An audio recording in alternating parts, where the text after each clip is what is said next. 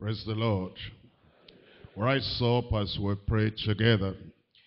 Father, we do thank you for your people. Thank you, Lord, for your Spirit always speaking to us. We're asking, oh Lord, that today you speak your word to every heart in Jesus' name. Give us the spirit of understanding and to respond to your word the way people of old and people of the Bible days responded to your word in Jesus' name. That the knowledge of the truth that will reveal to us prepare us for the coming day. We thank you because we know you have answered. In Jesus' name we pray. We're looking at Matthew chapter 24. And I'm reading from verse 3, Matthew chapter 24. And we're looking at verse 3. And as he sat upon the Mount of Olives, the disciples came unto him privately, saying, Tell us, when shall these things be? And what shall be the sign of thy coming, and of the end of the world? Here you find the apostles and disciples of the Lord Jesus Christ representing the church. And they came to the Lord Jesus Christ. They wanted to know 3 things. When shall these things be? You've spoken about the destruction of Jerusalem. And at this temple that we see, everything will collapse. Not one stone will rest on the other. When will that happen? Number 2. What's the sign of your coming? We're sure now because we've said it over and over. We're sure now because we've read it in the Old Testament.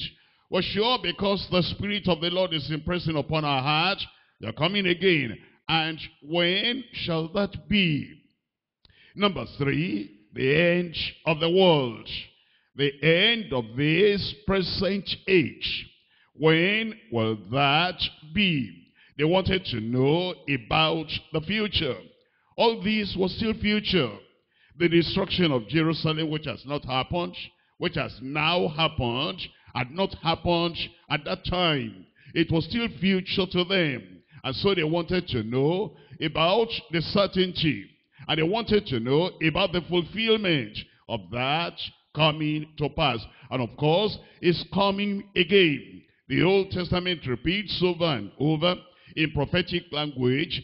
It'll come for the first time. He came already for the first time. And he knew that he'll be coming again. That was still future, and this is still future. And of course, the end of the world. When will that be? Verse 14. And this gospel of the kingdom shall be preached in all the world for a witness, and unto all nations. And then, tell me there, shall the end come. The Lord confirmed the end will come. It was still future. But then he told them something must happen first. The gospel must go around the whole world. Every community must have a chance to respond to the gospel. Either to receive the gospel or to reject the gospel. But the gospel must be preached. Which tells us then that the church is not to fold its hand and be idly waiting. Waiting in laziness and waiting in idleness for the Lord to come. It says the gospel must be preached in all the world for a witness to all the nations, and then the end will come. Verse 25, Behold, I have told you before. Behold, I have told you before. The time of the end is coming. We're looking at Matthew chapter 13. In Matthew chapter 13, I'm reading from verse 40. Matthew chapter 13, verse 40. And therefore the tares are gathered and burnt in the fire. So shall it be in the end of the world. Again, the Lord emphasizes here, the end will come. It's the end of the world, the end of the age. And the Son of Man shall send forth his angels, and they shall gather out of his kingdom all things that offend the sinners, and they which do iniquity, those wicked people, and shall cast them into a furnace of fire, and there shall be wailing and gnashing of teeth. We're looking at verse 49. In verse 49, so shall it be at the end of the world. You see the repetition, end of the world, end of the world. There are people that live as if the world will continue forever. The people that live as if there's no end to pleasure. There's no end to sinning. There's no end to the activities of the world. But the Lord repeated over and over that the world is coming to an end. And it says, so shall it be at the end of the world. It tells us in that verse 49, the angel shall come forth and sever and separate and put apart the wicked from among the just, and shall cast them into the furnace of fire. There shall be wailing and gnashing of teeth. And we'll come back now to chapter 24 again. Matthew chapter 24, and now we're reading from verse 32. Because the disciples, the apostles, the church, they were asking, what are the signs? How do we know? So that we can get ready for that time coming. It tells us in Matthew chapter 24, verse 32, now learn the parable of the fig tree. When its branch is yet tender, and putteth forth leaves, ye know that summer is near. It's saying from the natural, look at the spiritual. It says from the present, look at the prophetic. It says from what you know, look at what you don't know. When the fig tree is blossoming, and then you know it's this time, you know that summer is necessary. So likewise, verse 33, so likewise ye, when ye shall see all these things, know that it is near, even at the door. All these things, what does it mean by that? It's talking about earthquakes, it's talking about wars, it's talking about distress of nations, it's talking about a lot of things. And it says, when you see all these things happening, then you know the end is very near. Then you know all those prophetic sayings are soon to come to pass. Heaven and earth shall pass away, but my word shall not pass away. Somebody there says, amen. Verse 42, watch therefore. You see that? It's saying, you learn this not just to put it in your head. Watch therefore. You're learning this not just to know something about the future. I know this about the rapture. I know this about the great tribulation. I know this about the millennial reign. I know this about the great white throne judgment. It says, the reason you know that is to watch therefore. For ye know not what hour your Lord doth come. He is coming. He will come again. He wants us to watch. He wants us to get ready so that when he comes, you'll not be left behind in Jesus' name. We're looking today at the word of God concerning prophetic insight into the events of an imminent end. Prophetic insight. The insight we have, the knowledge we have, the understanding we ought to have concerning events of the last days. Prophetic insight into the events, different things, events of an imminent end. Imminent, that means it's soon to happen. Imminent, that means that it will happen very soon, and it's going to happen suddenly. And then it's going to be the beginning of the end. When those things begin to happen, it means the end of the age, the end of the world that the disciples asked about. It means it's coming, and it's going to be very soon. As we look at all these events in the plural, and what we're waiting for now, number one, is the rapture. The rapture. Number two, after that, once the church is gone, there'll be the great tribulation. And that will take place for 7 years. From the middle of the 7 years, it will become serious, intense, unbearable, and something that had never happened in the world before. After that great tribulation, Christ will appear again. He will now come. which is the second phase of his coming.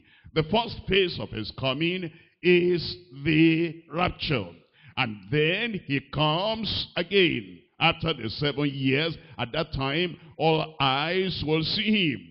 And those who crucified him, those who pierced him, they will see him. There'll be a wailing, there'll be a crying, there'll be a shout, there'll be sorrow, because Christ is coming. On the one hand, the Israelites, the nation of Israel, will be so sorrowful that they crucified the Lord. And then they will turn to repentance. That will be the reason for their wailing. But the Gentile nations will cry. They will wail, because a time of judgment has now come. Because he comes to reign. He comes to rule as the King of kings and the Lord of lords. And then he'll establish his millennial reign. A millennium is 1,000 years. And so it will be 1,000 years of the reigning of the Prince of Peace. At the end of the millennial reign, then Satan again, who had been in the bottomless pit at the time of the millennial reign, he'll be released, so that the people of the world, who are the world at that time that Christ met when he came the second time, they will be given chance again to see whether they're going to respond to the Savior or to Satan. And then will be the battle of Armageddon. And then after that now, the Lord will settle the great white throne judgment. At the time of that great white throne judgment, everything now will be brought to a finality. And it is that finality that now ushers us into the eternal realm of the future, which will be heaven for those who are children of God, and hell for those who are not children of God. And so we're talking about prophetic insight into the events of an imminent end. There are three things we're going to talk about. Number one is the rapture. Number two is the great tribulation. And number three is the great white throne judgment. Point number one, the suddenness of our glorious translation. The suddenness of our glorious translation. It will come suddenly. It will come unexpected to the world. It will come unannounced. It will come unforeseen. That's why it's sudden. The people of the world will not foresee this. Even the church, much of the church, will not foresee this. Unforeseen, unannounced, unexpected. The suddenness of our glorious translation. Point number two, the suffering during the great tribulation. The suffering during the great tribulation. The time of the great tribulation will be a time of devastation, a time of damnation, a time of doom, a time of terrible, unbearable, almost unbearable suffering. The suffering during the great tribulation. Point number three is the sentence of the great white throne judgment. The final sentence. How the Lord God of heaven, the Almighty, will speak to those sinners who remain unrepentant until that very time. After they have had chance upon chance, opportunity upon opportunity upon opportunity to repent, and did not repent, and their names are not in the book of life in heaven. The final sentence, as God summons everyone before the great white throne. Number one now, tell me number one. The suddenness of our glorious translation. Here is where the church comes in. And here is the privilege and the opportunity for those who know the Lord. saints of God, born again people, the people who have become new creatures in Christ, and they're living in expectation of the Lord's coming. We're told in 1 Thessalonians chapter 4, and I'm reading from verse 13, but I would not have you ignorant, to be ignorant, brethren. He's talking to brethren. He's talking to those who are born again. He's talking to the beloved. He's talking to those who are washed in the blood of the Lamb. Those who have become new creatures in Christ. All things are passed away. All things have become new. He's talking to members of the family of God. And he says, brethren, concerning them which are asleep, that ye sorrow not, even as others which have no hope. If you've lost a beloved one, he says, don't be so sorrowful. And if you've lost somebody so near, so dear to you, don't be so sorrowful. It says, for if we believe that Jesus died and rose again, even so also will them which sleep in Jesus will God bring with him. For this we say.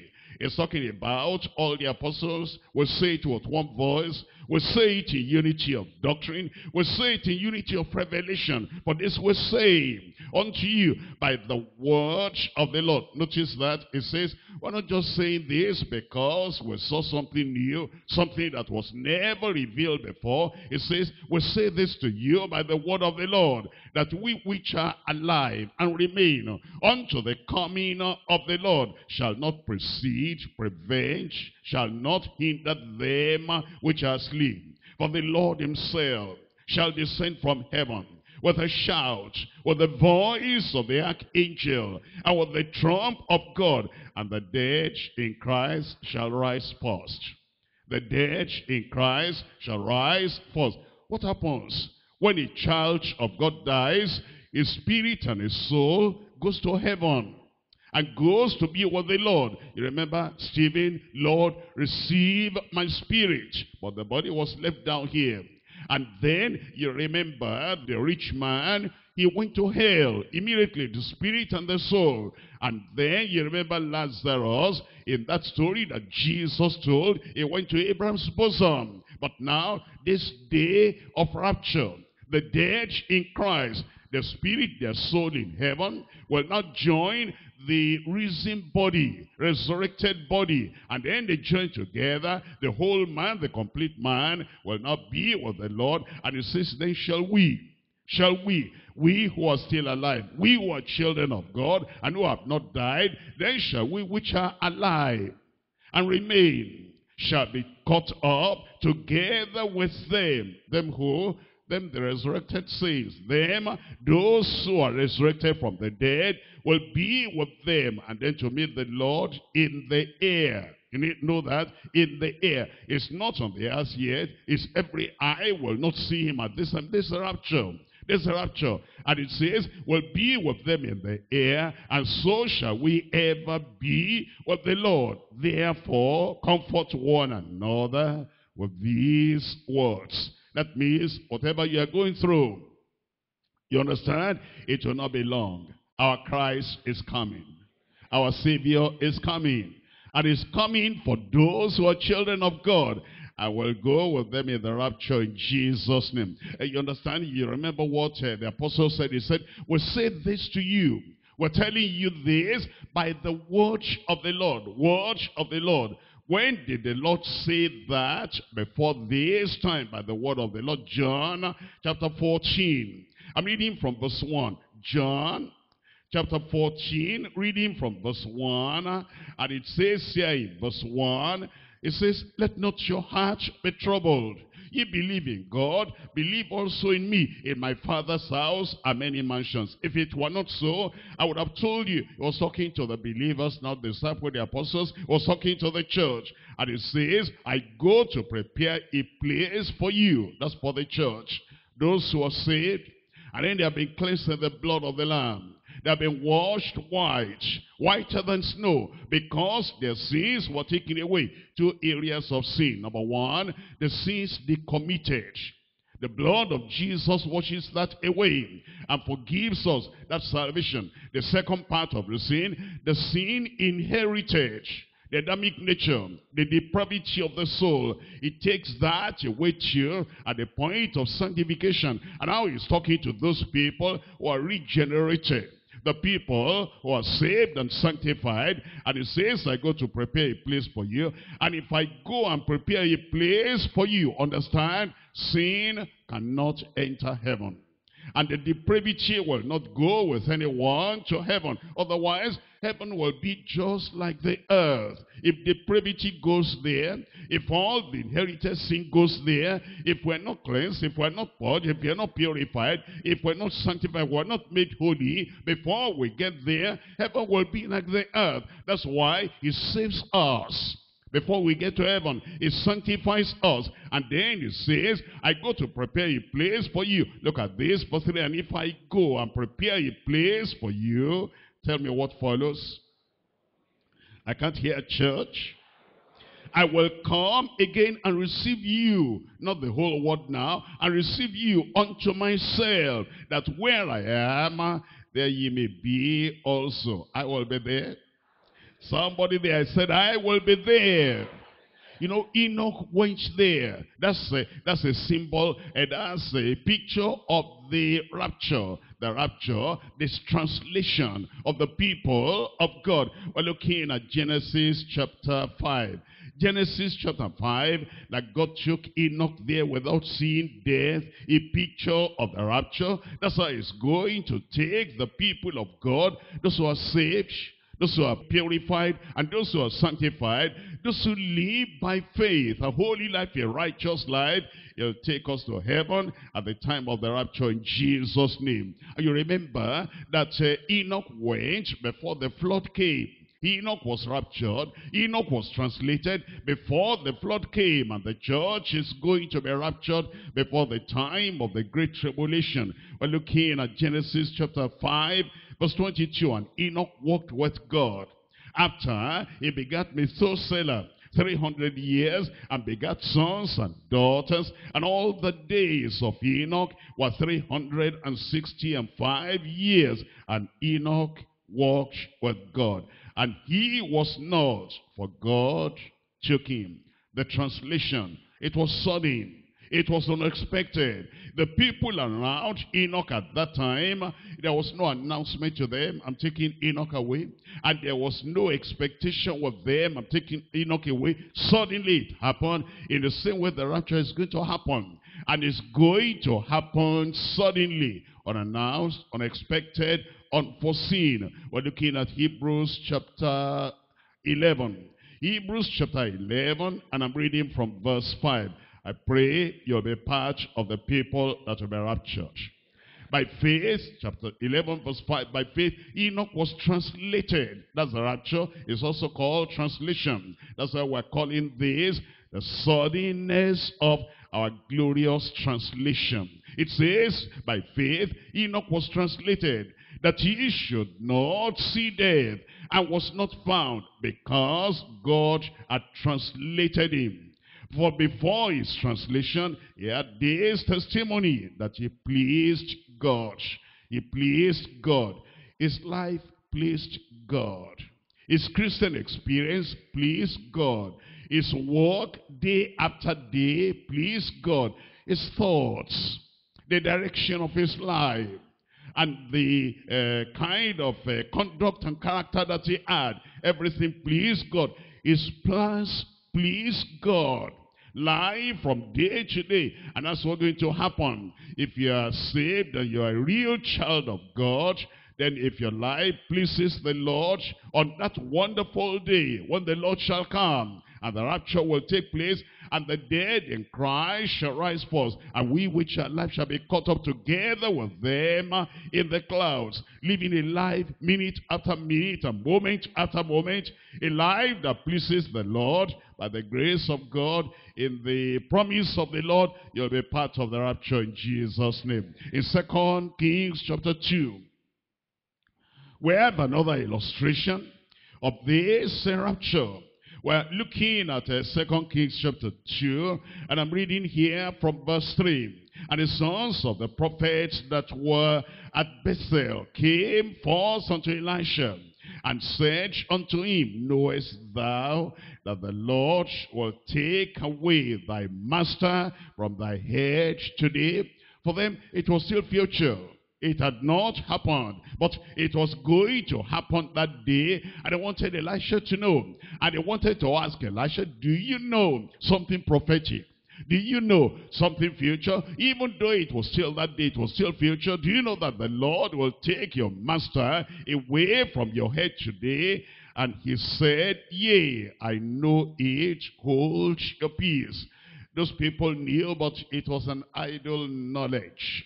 They knew it, but there was nothing they prepared. There was nothing they were asking for. There was nothing they were saying. Before the man of God goes, let me have something. Look at verse 5.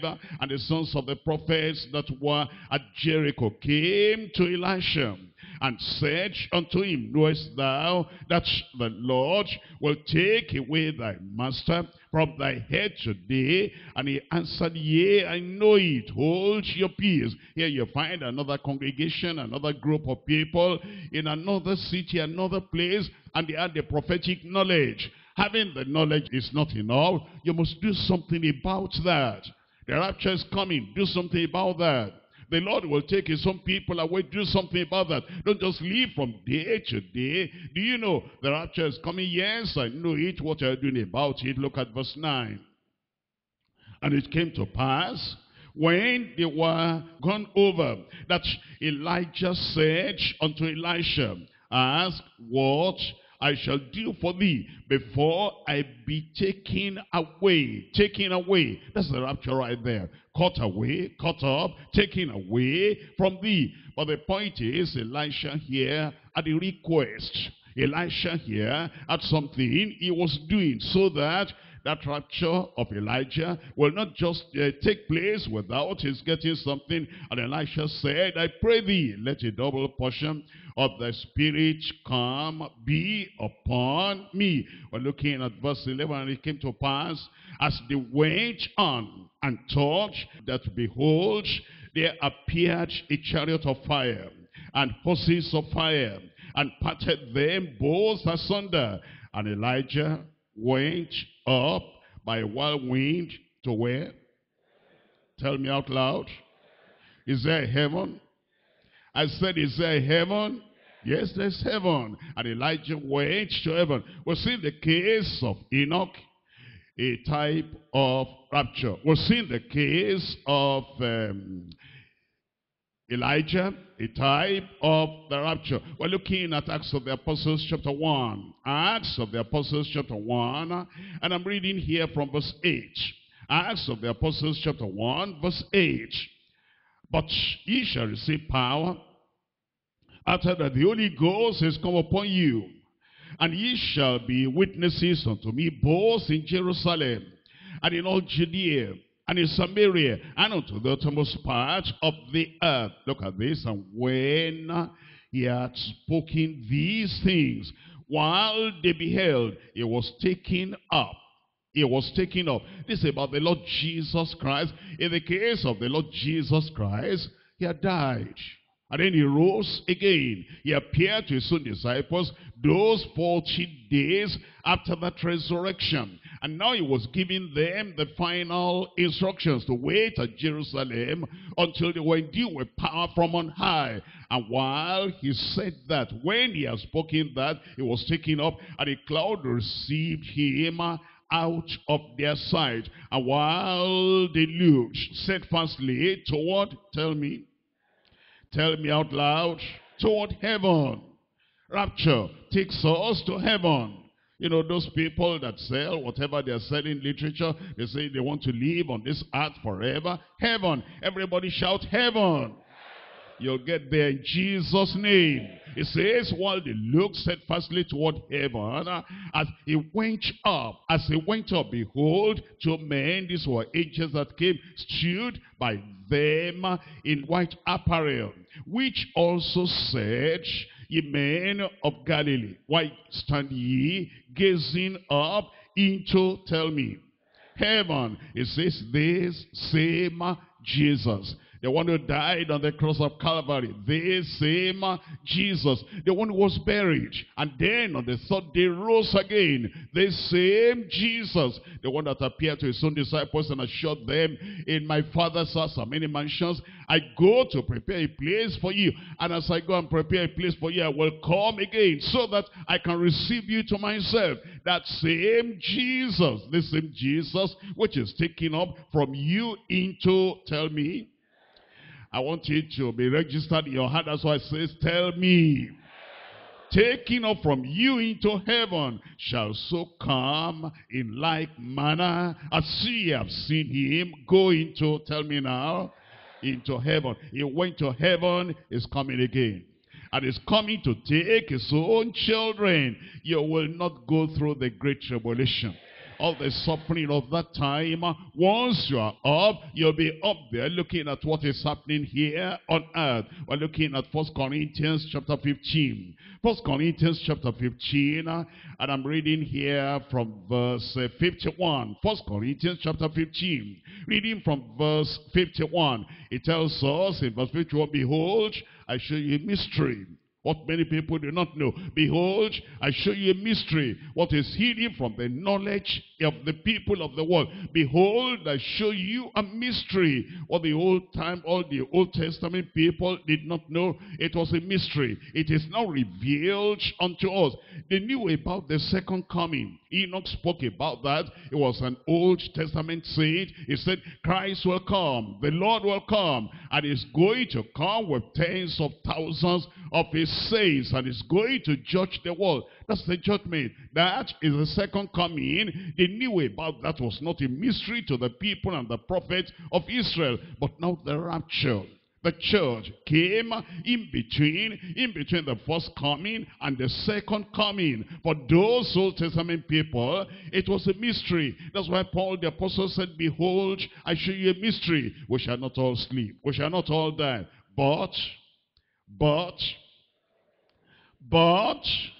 we shall all be changed. He's talking about the church, the saved church. He's talking about the church, the sanctified church. He's talking about the church, the steadfast church, the one that endures to that very time. Because the love of many shall wax cold. But thank God, my love will not wax cold. They that shall endure to the end, the same shall be saved. He's talking about the saved church. He's talking about the sanctified church. He's talking about the steadfast church, the people that will endure to the end. And he says, we shall all be changed in a moment, in the twinkling of an eye, at the last trump. Therefore the trumpet shall sound, and the dead in Christ shall rise first. And then he goes on to say, and tell me.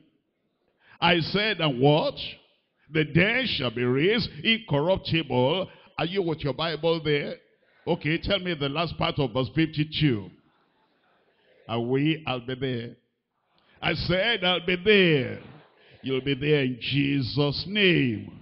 That's what the believers are supposed to do. We're waiting for the coming of the Lord. Once you are born again, once your life is transformed, you're waiting for the rapture, which will take place anytime from now. 1 Thessalonians chapter 1. 1 Thessalonians chapter 1, I'm reading from verse 9. For they themselves show of us what manner of entering in we urge unto you, and that ye turn to God from idols to serve the living and the true God. Look at this. And to wait for his Son from heaven. Those are believers waiting for the rapture, waiting for the coming of the Lord for the church, and waiting for the Christ that will come for the people who are saved, for those who are sanctified, for those who are made holy, for those who have all the remnants of sin cleansed away from their lives and from their hearts, and to wait for his Son from heaven, whom he raised from the dead, even Jesus, which delivered us from the wrath to come. From the wrath to come. We're not going to be part of that wrath. We're not going to be part of the great tribulation. The rapture will take place before the great tribulation. It tells us in 1 Thessalonians chapter 5. I'm reading from verse 9. 1 Thessalonians chapter 5 verse 9. For God has not appointed us to wrath, The great tribulation is not for the church. The rapture is for the church. For he has not appointed us unto wrath, but to obtain salvation, to obtain deliverance by our Lord Jesus Christ. Colossians chapter 3. And here we're reading from verse 1. If ye then be risen with Christ, you are born again, you're saved, you're sanctified. If ye then be risen with Christ, the old man is crucified. And then you come to live in newness of life. If ye then be risen with Christ, seek those things which are above, where Christ sitteth on the right hand of God. Set your affections on things above, and not on things on the earth. See that? If you hear about the rapture, do something about that. Let your mind be in heaven. Let your heart be in heaven. Let your ambition be in heaven. Let your aspiration be in heaven. Set your heart on things above, not on things on the earth, on, the mundane things of the world. It says no, that you set your heart on things above, for ye are dead, and your life is hid with Christ in God. Look at this. When Christ, who is our life, shall appear. It's talking about the rapture now. It says, then shall ye also appear with him in glory. You'll be there. I said you'll be there. Titus chapter 2, the rapture is going to take place. And those who are saved and sanctified, I pray that God will make you ready.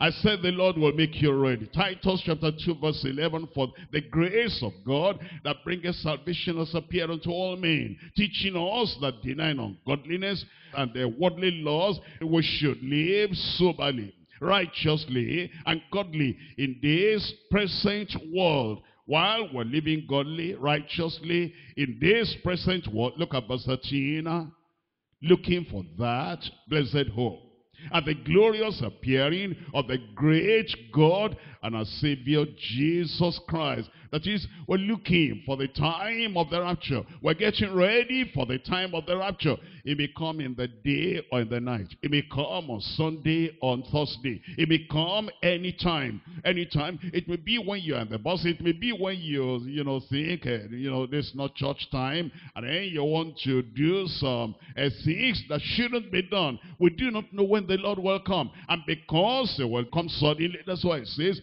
looking for that blessed hope and the glorious appearing of the great God and our Savior Jesus Christ, who gave himself for us, that he might redeem us from how much of iniquity?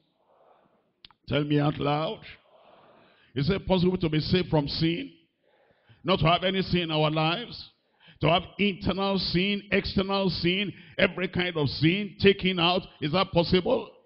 Is it possible to live without all those, falling and rising? Is it possible? It will happen to you. It has happened to you already. Who gave himself for us, that he might redeem us from all iniquity and purify unto himself a peculiar people, lazy, idle, lethargic, lukewarm, sluggish, common. Look at that. Tell me. Talk about yourself now. Tell me. Say that again. Zealous of good works. Zealous of good works. Somebody was asking, why has Christ not come? Is it because people are waxing cold? Are you waxing cold? Somebody there? The coldness of the age is catching up on you. Zealous of good works. I'll be zealous for the Lord. I said, I will be zealous for the Lord. It tells us in 1 John chapter 3, and I'm reading from verse 1, behold, what manner of love the Father has bestowed upon us, that we should be called the sons of God. Therefore the world knoweth us not, because it knew him not. Beloved, now are we the sons of God, and it does not yet appear what we shall be, but we know. Thank God I know. I said, thank God I know. But we know that when he shall appear, we shall be like him, for we shall see him as he is. He's talking about the rapture there. And everyone that has this hope in him, purifieth himself, even as he is pure. You'll be a partaker in Jesus' name. After that translation, after that rapture, will be the time of the great tribulation. Actually, Jesus Christ, in answering the question of the disciples, the apostles, and the early church, mentioned those words, the great tribulation. We're coming back to Matthew chapter 24. And this is point number 2 now, the suffering during the great tribulation. The suffering during the great tribulation. We're looking at Matthew chapter 24 verse 21. Matthew chapter 24 verse 21. For then shall be great tribulation. Listen to this. Such as was not since the beginning of the world to this time, no, nor ever shall be. Nor ever shall be. It's talking about a special period, an intense period, a very dangerous period, a destructive period, a time of terrible suffering. And Jesus said, until the time of that great tribulation, all the sufferings of the world put together, pile everything together, there's never been any suffering like that. And then after that time, there'll be no suffering on earth like that anymore. It tells us in verse 29. Look at verse 29 of that same chapter. Immediately after the tribulation of those days shall the sun be darkened, and the moon shall not give their light, and the stars shall fall from heaven, and the powers of the heavens shall be shaken. Look at this. After the tribulation, after that tribulation, then shall appear the sign of the Son of Man in heaven, and then shall all the tribes of the earth mourn, and they shall see the Son of Man coming in the clouds of heaven with power and great glory. It's telling us that the rapture takes place first. After that, the great tribulation. And that's going to be a time of terrible suffering. And then, after the great tribulation, 7-year period, then will be the sign of the coming of the Son of Man. You see, that great tribulation, that's not a mystery. The Old Testament people knew about that. They knew that a time of the great tribulation will come. Look at Deuteronomy chapter 4. Deuteronomy chapter 4, and we're reading from verse 30. Deuteronomy chapter 4, we're reading from verse 30, telling us about the great tribulation, the time of trouble, trial coming for the children of Israel. Verse 30, chapter 4, Deuteronomy, when thou art in tribulation, and all these things are come upon thee, even in the latter days. It's not the trouble they saw in Babylon. Even in the latter days. It's not the time they saw at the time of General Titus, when Jerusalem was destroyed and the temple was destroyed. This will be in the latter days. Even in the latter days, if thou turn to the Lord thy God, and shall be obedient unto his voice. And then it goes on. It's giving a promise to the children of Israel. They'll have the chance at that time, chance to turn to the Lord, chance to repent at that time, because that's the time of the Jews, the time of the nation of Israel. Let's come to Jeremiah. In Jeremiah chapter 30, and I'm looking at it from verses 6 and 7. Jeremiah chapter 30, and we're looking at verse 6 and verse 7. Still talking about the period of the great tribulation, the time of suffering, and a time of real devastation upon the land of Israel and the rest of the world. In Jeremiah chapter 30, verse 6, as ye now, and see whether a man does travail with child. Because this Jeremiah is seeing the men in the future, he's seeing them in prophetic vision, and he sees the men as if on labor pains, unbearable pain, and he says, wherefore do I see every man with his hands on his loins, as a woman in travail, and all faces are turned into paleness. Alas, for that day is great, so that none is like it. Isn't that what Jesus said? That day is great. A time of suffering, a time of great wrath coming from Satan, wrath coming from the Antichrist, wrath coming from the Almighty God himself, all piled on the people of the world at that time. And it says at the time of wrath, there's none like it. It is even the time of Jacob's trouble, but it shall be saved out of it at the end of 7 years, because the tribulation will not continue forever. That's what Jesus said, except those days be shortened, no flesh shall be saved. But because of the elect, because of the Jews, because of Israel, and because of the people that he has in mind, that is going to rescue them at that time, he says that time will be shortened to 7 years. Look at Daniel chapter 12, that time of the great tribulation.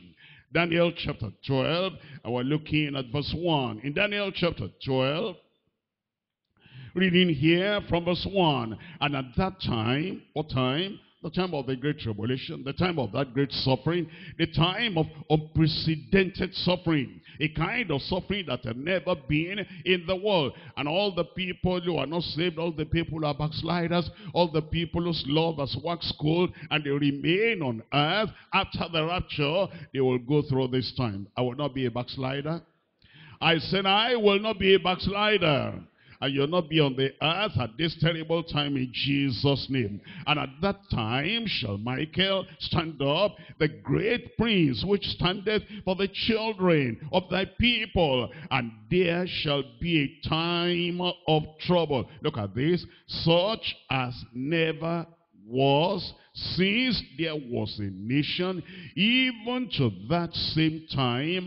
And at that time the people shall be delivered, everyone that shall be found written in the book. Everyone shall be delivered, written in the book. That's what Daniel is talking about. He's saying that there's going to be a time of trouble, a time of suffering, a time of sorrow, a time of perplexity, a time when the people of the world will not know where to turn, because the church is gone. And because, they have despised the gospel, the good news. And now the great tribulation comes upon them at the end of the age. And then they will suffer as no suffering had ever been before. Again, this will come upon the people of the world suddenly.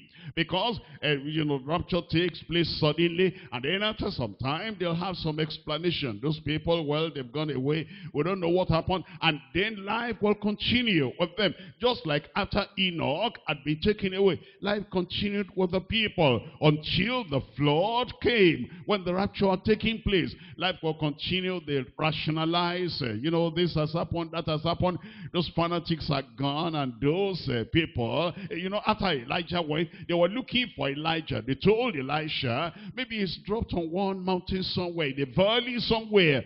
The people of the world will be like that. And then this time of the great tribulation will come upon them unprepared. In 1 Thessalonians chapter 5.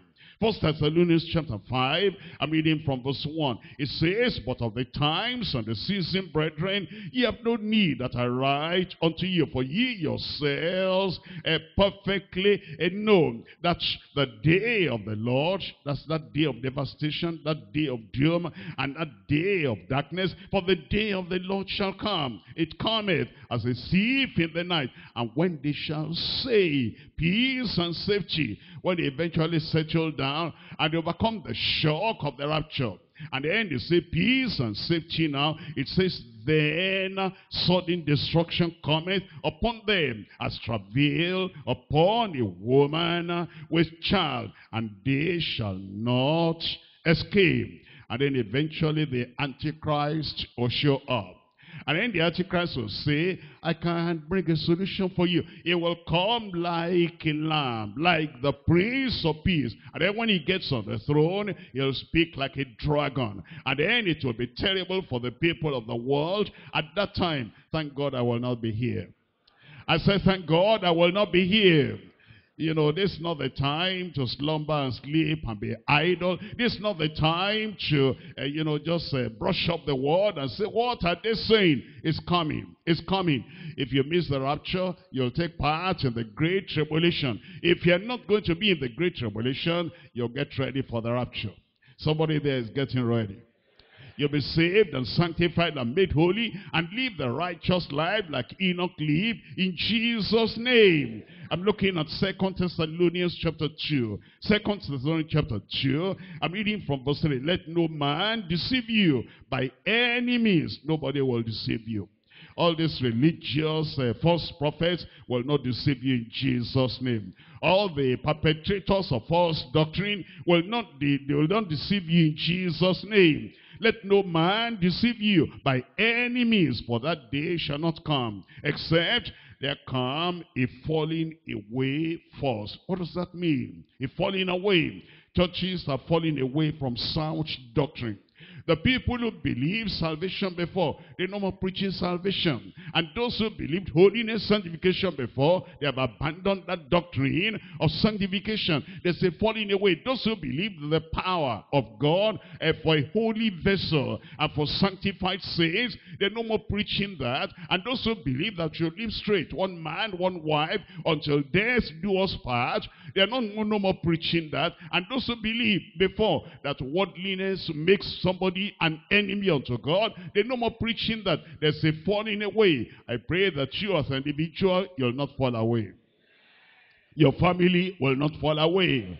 Your local church will not fall away. And our church at large entirely will not fall away in Jesus' name. Let no man deceive you by any means, for that day shall not come, except there come a falling away first. And that man of sin, the Antichrist, shall be revealed, the son of perdition. That's the Antichrist, who opposes and exalteth himself above all that is called God. That's the Antichrist. Or that is worshipped. That's the Antichrist. And it says, so that he as God is seated in the temple of God, showing himself that he is God. He says, no, I'm the Christ, I'm the God. They don't need to worship any other God. Thank God I will not be here. Remember ye not that when I was yet with you, I told you these things, and now ye know. Watch, withholdeth, that he might be revealed in his time. For the mystery of iniquity does already work. Only he who now letteth, who now hindereth, who now prevents, will let, until they be taken out of the way. You see, the church will be taken out of the way before the great tribulation really comes proper. And before the Antichrist will begin to unleash all his terror on the world. Christ will have taken us out of here. Christ would have removed his own church, because that's what he said. He said, I tell you that if you believe in God, believe also in me. In my Father's house are many mansions. If it were not so, I would have told you, I go to prepare a place for you. If I go and prepare a place for you, I will come again. That's the rapture. That's the rapture. It's going to take the church away before the time of this great tribulation. In verse 8 it says, and then shall the wicked, that wicked one, be revealed, whom the Lord shall consume with the spirit of his mouth, and shall destroy with the brightness of his coming. That's at his second coming after the great tribulation. Even him whose coming is after the working of Satan. Talking about the Antichrist, with all power and signs and lying wonders, and with all deceivableness of unrighteousness in them that perish, because they received not the love of the truth. The people who perish, not because they didn't hear the truth, they didn't have the love for the truth, relish for the truth, desire for the truth. They didn't embrace the truth. They heard it, they shrugged their shoulders, and they put it over, and they said, no, I'm not interested in that. If you're not interested in the gospel, you'll be interested in the Antichrist. The Antichrist will come, and then you'll be swept away in the devastation, destruction, and doom of that time, because they received not the love of the truth, that they might be saved. And for that cause, for that reason, for this cause, God shall send them strong delusion, that they should believe a lie, and that they all might be damned, who believed not the truth, but had pleasure in unrighteousness. I pray you'll not be here at that time. Isaiah chapter 13. Isaiah chapter 13. We're talking about the period of suffering. And the period of the great tribulation is talking about that now. In Isaiah chapter 13, and we're looking at verse 6. Howl ye, for the day of the Lord is at hand. It shall come as a destruction from the Almighty. Therefore shall all hands be faint, and every man's heart shall melt, and they shall be afraid. Pangs and sorrows shall take hold of them, and they shall be in pain as a woman that travaileth. They shall be amazed one at another, and their faces shall be as flames. Behold, the day of the Lord cometh, cruel, both with wrath and fierce anger, to lay the land desolate, and he shall destroy the sinners thereof out of it. It tells us in verse 10, for the stars of heaven and the constellations thereof shall not give their light. And then he goes on describing the terrible days of the great tribulation. I pray you'll escape. You see how the amen is going down? Joel chapter 2. Joel chapter 2, I'm reading from verse 1. A time of devastation, destruction, and doom coming upon this world. In Joel chapter 2, reading from verse 1, blow ye the trumpet in Zion, and sound an alarm in my holy mountain. Let all the inhabitants of the land tremble, for the day of the Lord cometh, for it is near at hand.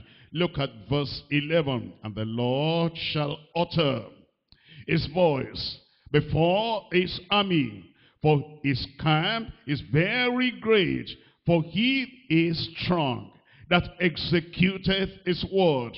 For the day of the Lord is great and very terrible, and who can abide it? And who can abide it? Hold on to those words. Who can abide it? A time of terrible suffering, great suffering. Who can abide it? We're looking at Revelation chapter 6. Revelation chapter 6. Who can abide it? Revelation chapter 6. I'm reading from verse 13. And the kings of the earth, and the great men, and the rich men, and the chief captains, and the mighty men, and every bondman, and every free man hid themselves in the dens and in the rocks of the mountains, and said unto the mountains and rocks, fall on us, and hide us from the face of him that sitteth on the throne, and from the wrath of the Lamb, for the great day of his wrath is come. And who shall be able to stand? Who shall be able to stand? It's going to be a time of great devastation. In fact, at that time, people prefer to die. But death will not come. They'll not be able to commit suicide because the suffering will be so intense and so terrible. Look at Revelation chapter 9 verse 6. Revelation chapter 9 verse 6. And in those days shall men seek death and shall not find it. Terrible. That men will prefer to die. If they died, they will go to hell. But all the same, they'll go through that great tribulation in great suffering. In those days shall men seek death and shall not find it, and shall desire to die, and death shall flee from them. I told you on the one hand, God's wrath is upon the world. I told you second, Satan's indignation is upon the wrath. And then the third thing, the Antichrist in terror will also be terrorizing the world. Everything coming from three directions and piling upon the people of the earth. At the time of the great tribulation, the only remedy is that you will not be here. I said the only remedy is that you'll not be here. You know, there are some people that say, you know, the church will go through the great tribulation. How can you leave your bride? Because Christ is the bridegroom. And he knows that the wrath of his own Father is going to be poured upon the world. And the Antichrist is going to terrorize the world. And Satan is going to bring wrath upon the world. And then he'll leave his bride here. No, he'll take the bride away. The bridegroom is coming. Christ is coming. And then he'll take us away out of this world before that time of terrible devastation comes upon the world in Jesus' name. Revelation Revelation chapter 13. Revelation chapter 13. And I'm reading here from verse 16. Revelation chapter 13. We're looking at verse 16. And he causes all, this is the Antichrist, now both small and great, rich and poor, and free and bound, to receive the mark in their right hand or in their forehead. There'll be the mark of the Antichrist. Then he goes on to say, and that no man might buy or sell, save except he that had the mark of the name of the beast, of the number of his name. Here is wisdom. Let him that has understanding count the number of the beast, for it is the number of a man. That is the Antichrist, and his number is 666. That's 666. You'll not be here to get that mark. In chapter 14 verse 9, chapter 14 verse 9, it tells us about that period. It says, and the third angel followed them, saying with a loud voice, if any man worship the beast and his image, or receive his mark in his forehead or in his hand. Why will they receive the mark? Because you cannot buy food. You will not be attended to in the market. You'll not be able to educate children. You'll not be able to buy anything or sell anything except you have the mark. And if you have the mark, you are doomed forever. The only remedy is that you'll not be here at that time. That when the rapture takes place, you would have gone. And that means you are saved. That means you are sanctified. That means you are living a holy life. That means, like Enoch, like Elijah, you are walking with the Lord continually without any interruption. And then you are going to miss this great tribulation. And it says, if any receives the mark in the forehead and right hand, the same shall drink, in verse 10, of the wrath of the wine of the wrath of God, which is poured out without mixture into the cup of his indignation, and he shall be tormented with fire and brimstone in the presence of the holy angels and in the presence of the Lamb. And the smoke of their torment ascendeth up. How long? Tell me out loud. Say it with conviction. The smoke of their torment ascendeth up forever and ever, and they have no rest. Once they get to hell, they have no rest. And there is no release from that suffering. They have no rest. It is not purgatory. You come out. That's a lie of, those people. There's no purgatory anywhere. And they have no rest day nor night, who worship the beast and his image. And whosoever receiveth the mark of his name. I pray the Lord will save you and shelter you and protect you from that day which is coming, in Jesus' name. Number one, there is the rapture, which is what the church is waiting for now.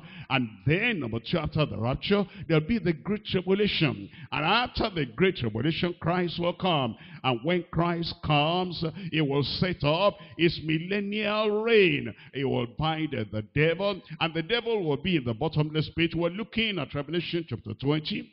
Revelation chapter 20, I'm reading from verse 1. And I saw an angel come down from heaven, having the key of the bottomless pit, and a great chain in his hand. And he laid hold on the dragon, that old serpent, which is the devil and Satan, and bound him, how many years?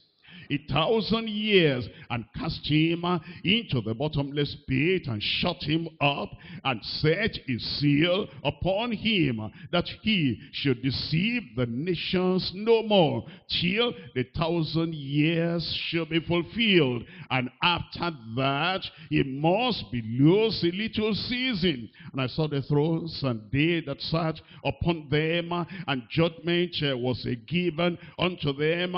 And I saw the souls of them that were beheaded for the witness of Jesus and for the word of God, and which had not worshipped the beast, neither his image, neither had received his mark upon their foreheads or in their hands, and they lived. That's talking about the tribulation people, those people among the Jewish people and others that will say, whatever the suffering, I know that if you take the mark, you're doomed forever and ever. And at that time, they seek the Lord and they seek the grace of God, because anytime, anywhere, any period, whosoever shall call on the name of the Lord shall be saved. And now they are saved, and it says they died, they were beheaded because of their stand and because they will not compromise. If at that time of the great tribulation there are people that will not compromise, if at that time when it will be terrible devastation and doom and damnation, there are people who will say, since we're here, now we're here, and we're not going to compromise, and they will be beheaded. About this time, nobody is beheading you there now in your local church, in your local district or community. You'll take your stand. I said you'll take your stand. And then it says, and they lived and they reigned with Christ 1,000 years. That's the millennial reign. Millennial reign. It's after that millennial reign when now come to the great white throne judgment. That brings us to point number 3, the sentence at the great white throne judgment. We're looking at chapter 20 from verse 11. And I saw a great white throne, and him that sat on it, and from whose face the earth and the heavens fled away, and these and then, and it says there was no place for them. There's a great judgment, because all the nations and all the people, they'll gather before the Lord. And it says it's a great white throne. I saw God sitting on that great white throne, and he said the day of final judgment has come. Look at verse 12. And I saw the dead, and I saw the dead, all the people that were dead from the beginning of the world, even until that time, they'll be summoned before the Lord. And it says they are small and great, the children and the men, the children and their parents, the mothers and the fathers, and everyone that has spurned the gospel, rejected the gospel, pushed away the gospel, everyone that said, I don't have any time for salvation now, eternal life, I don't have time for that now, a change of life, I don't have time for that now. He said, I saw them, I saw them, I saw them, the dead, small and great,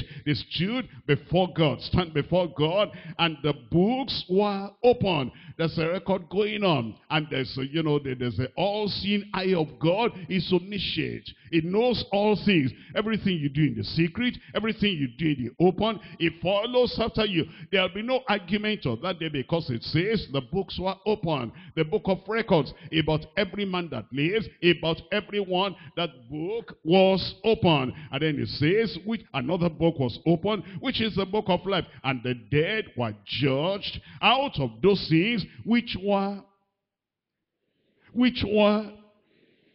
I can't hear you. I want to hear the church reaching. The one reaching down. And there's so seeing eye that looks at you every time.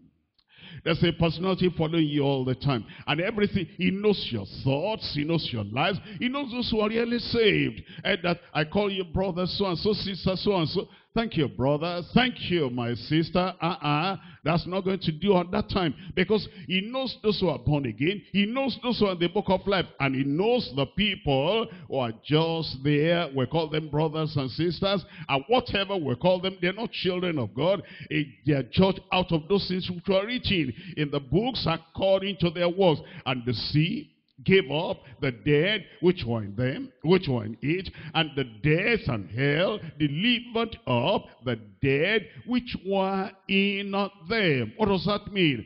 At the present time, anybody that is not born again and he dies, he goes to hell. And now at that time, at the time of the great white throne judgment, hell will release the body and the spirit, and then resurrection will release the body and the soul and the spirit will be joined together, and then you appear before the Almighty God whole, as a whole person. That is all the people whose names are not in the book of life.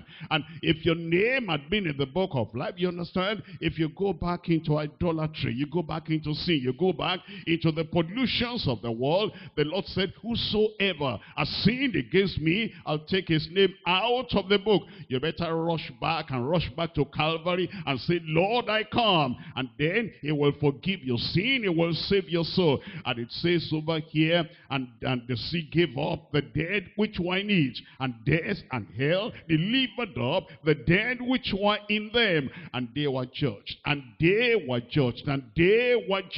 every man according to their works, and death and hell were cast into the lake of fire. This is the second death.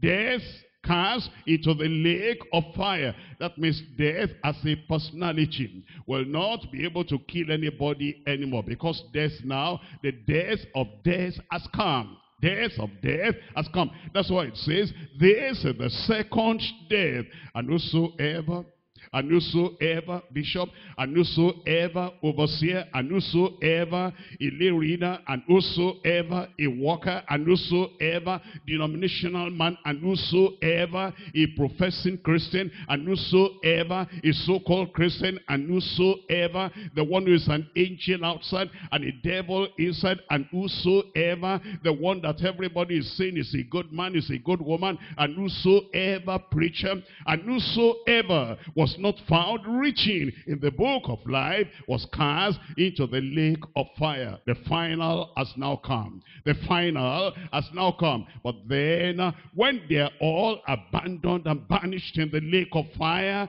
you as a child of God, you saved and sanctified and steadfast in the Lord, you'll be in heaven forever and ever. I'm talking about somebody that said you'll be in heaven forever and ever. Because we're told in Revelation chapter 21, verse 7, he that overcometh, that's me. He that overcometh, I said that's me. Whatever little challenges come, you know, I will overcome. I said I will overcome. I can't hear everybody, I will overcome. He that overcometh shall inherit all things, and I will be his God, and he shall be my people. But, verse 8, I'm afraid of what they will say if I'm born again, but fearful. I'm afraid of so and so. If I fully, entirely, totally surrender my life to the Lord, and then I live a clean life, a clear life, a pure life, a holy life, a righteous life, a sanctified life, I'm afraid of what they will say. But the fearful and the unbelieving and the abominable and the murderers and the whoremongers, those are the adulterers, fornicators, and the sorcerers, those are the people in occultism, and the idolaters and all liars, shall have their part in the lake which burneth with fire and brimstone, which is the second death. Now, what's the effect of all this on you? You hear the word of God concerning the rapture. What's the effect? You hear the word of God concerning the great tribulation. What's the effect? You hear the word on the great white throne judgment. What's the effect? Let me show you the effect on Daniel when he saw that thing that was coming. When he saw that judgment was coming. The effect on him. Look at Daniel chapter 7, and I'm reading the final verse there. Daniel chapter 7. And we're looking at verse 28. Daniel chapter 7, verse 28. Here too is the end of the matter, of the revelation, of the vision that he saw. You know the vision that he saw? Let me refer you back to verse 9. In verse 9 it says in chapter 7, we're looking at verse 9, so you will understand what he's commenting about. He said, I beheld till the thrones were cast down, and the ancient of days did sit, whose garment was white as snow, and the hair of his head like a pure wool. Then he says his throne was like the fiery flame, and his wheels of burning fire, and fiery flame stream issued and came forth from before him. Thousands and thousands ministered unto him, and 10,000 times 10,000 stood before him, and the judgment was set. And the judgment was set. The judgment was set, and tell me. and the books were open. When Daniel saw that, look at the effect. Verse 28, hitherto is the end of the matter. As for me, Daniel, my cogitations, my thoughts, my rumination, turning it over my mind, thinking about it, picturing it, and see what will happen. My cogitations much troubled me, and my countenance changed in me. But I kept the matter in my heart. You see, these are people that profit by the word. They hear the word on the rapture. They hear the word on the great tribulation. They hear the word on the great white throne judgment. They think about that, and they picture that, and they visualize that. They say, this is what is coming. They're troubled in their heart. The Spirit of God points out this and this and this, how about this, and they go on their knees and they search all that. Look at the effect when somebody saw the reality of what really happened. Maybe he heard of it, but he didn't pay attention to it. Now he saw the reality. I'm looking at Luke chapter 16. The effect when we hear of such revelations like this. We're looking at Luke chapter 16, and I'm reading from verse 24. Luke chapter 16, we're reading from verse 24, and he cried and said, Father Abraham, have mercy on me, and send Lazarus, that he may dip the tip of his finger in water, and cool my tongue, for I am tormented in this flame. The reality had now come. Revelation had now become reality. But Abraham said, Son, remember that thou in thy lifetime receivedst thy good things, and likewise Lazarus evil things. But now he is comforted, and thou art tormented. And besides all this, between us and you there is a great gulf fixed, so that they which would pass from hence to you cannot, and neither can they pass unto us that will come from thence. Then said he, I pray thee, therefore, Father, that thou wouldest send him to my father's house. For I have 5 brethren, that thee may testify unto them, lest they also come into this place of torment. You see that effect? That's the effect on the people that really believe the word. They know that the rapture is happening, it's going to happen, and their relatives are not saved, and the neighbors are not saved, and the people around them are not born again, and the people in their state, in their nation, in their community, they are not born again. They want to do something about that, so that anybody they know will not pass through the great tribulation. That ought to be the effect on you, that you look at the people around you who do not know the Lord, and then you go to them and you warn them of the wrath to come. We're looking at 2 Corinthians chapter 5. 2 Corinthians chapter 5, and I'm reading from verse 10 and verse 11. 2 Corinthians chapter 5, verse 10. For we must all appear before the judgment seat of Christ, that everyone may receive the things done in his body, according to that he has done, whether it be good or bad. Knowing therefore, you know about the rapture, knowing therefore, you know about the great tribulation that is coming, knowing therefore, you know about the great white throne judgment that will come upon the people of this world, knowing therefore the terror of the Lord, we persuade men, we go out to them, we look at them. Everybody you see on the street will say, will this one make the rapture? Is this one born again? Is this one a child of God? And when you talk to your friend, you're asking yourself, is he born again? Is he a child of God? Is he sanctified? And when you see your relatives, the first question that comes to you, what you are thinking about is, rapture may take place about any time, and the great tribulation will come immediately after the rapture. Is this my neighbor? Is this my friend? Is this my relation born again? Is he, is she sanctified? Knowing therefore the terror of the Lord will persuade men. But we are made manifest unto God, and I trust also are made manifest in your own consciences. I pray that that day will not come upon us unawares in Jesus' name.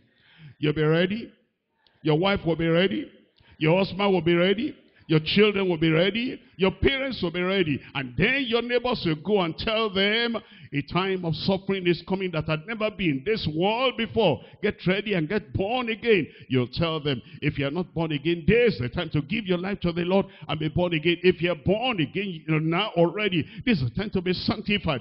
Look at your heart and let the Lord purge and purify and make you holy and sanctify you. And then as that has happened, you receive the power of the Holy Ghost to go and witness and to go and tell other people that they will escape the judgment that is to come. Let's rise up and take this to the Lord in prayer. Let the knowledge have some impact in your life. Let it have effect in your life. Look at Daniel. Daniel said, when I saw all this, when I saw the matter, when I saw the revelation, the cogitations of my heart, the meditations of my heart, the ruminations of my troubled me. And then he said, I urge understanding. Do something about this. Do something about this. And let your life be ready for the coming of the Lord. Open your mouth and talk to the Lord in prayer.